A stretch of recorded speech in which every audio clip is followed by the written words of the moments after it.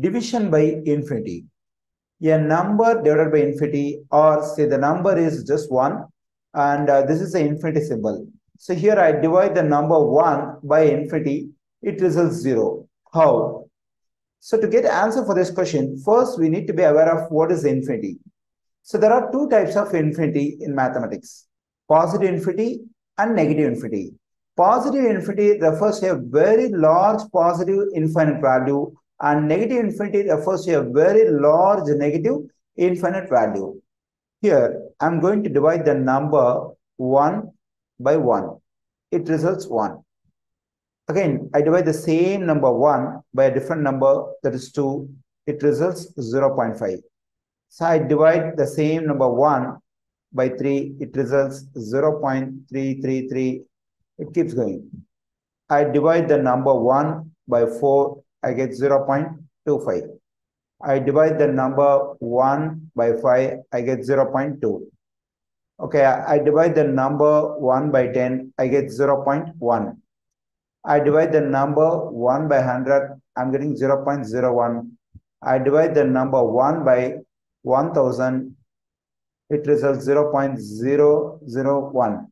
When I divide 1 by 10,000, it results 0.0001. When I divide 1 by 100,000, it results 0.00001. When I divide 1 by 1 million, it results 0.000001.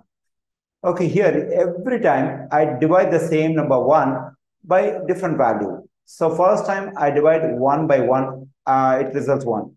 When I divide 1 by 2, it results 0.5. So what I'm doing? So I am increasing the divisor. So 1, 2, 3, 4, 5, 10, 100, 1000. So when I keep increasing the value of the divisor, what's happening in the value of the fraction? It's getting decreased. 1, 0.5, 0.333, 0.25, 0.2, 0.1, 0.01. So in this way, the value of the fraction is getting decreased. When I take some large values like 10,000 or 100,000 or 1 million, so what's happening in the value of the fraction? It's getting closer to 0. So when you take a very large value as a divisor for 1, so the value of the fraction is getting closer to 0. In this way, when I divide 1 by a very large infinite value, say infinity, what will be the result? The result is 0. So from the logic, what we have seen so far, so it's very clear, whenever I divide a number by a very large infinite value, say infinity, it results 0. Because in a fraction, if the denominator is getting increased, the value of the fraction will be getting decreased. So when you take a very large infinite value as denominator, the value of the fraction will be 0. So when I divide a number by infinity, it results 0. What if I divide a number by negative infinity? Okay, let's consider that is dividing 1 by negative 2.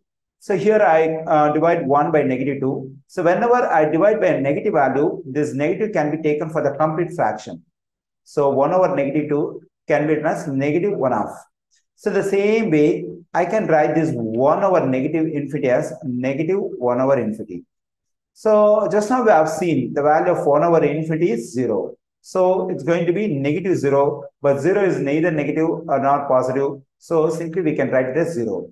So from this, we can conclude when we divide a number by a very large infinite positive value, that is positive infinity, or when we divide a number by a very large infinite negative value, that is negative infinity, always it results 0.